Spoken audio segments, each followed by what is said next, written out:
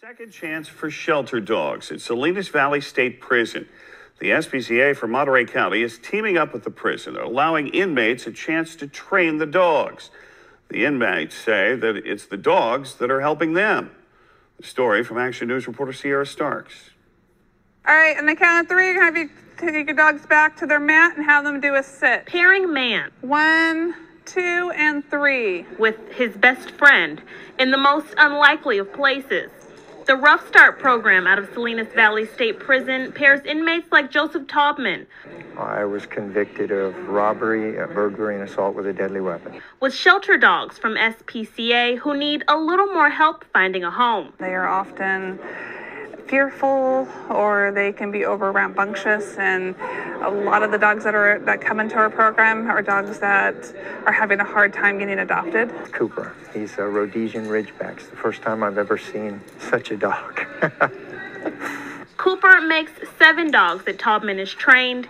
He says where other prison programs have failed, he's found the right fit with Ruff Start. Working with these dogs and being in contact with them 24 hours a day has allowed me to change in ways that I never even realized I needed to. And I've become a much better man. I'm in for a second-degree murder. It's a similar story for former gang member Everardo Ortiz. He's serving a 16 to life sentence. Now more than 25 years into it, he's putting the time to better use. Make sure that the dog is going to become also a better member of society, right? And I'll be able to go out there and get adopted. A chance for redemption that reaches beyond these bars. It hits my heart because we've had our first dog was Lisa. She was a little poodle. Sorry. And my wife has her. My wife adopted her, and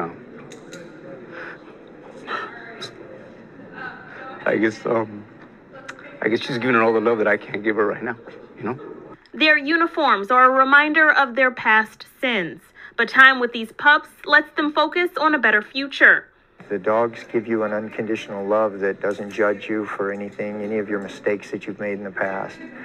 And the training these dogs are given in return means the love will continue for years to come. Where the dogs succeed and grow, become more confident, learn manners. We've seen the adoptions soar for these dogs.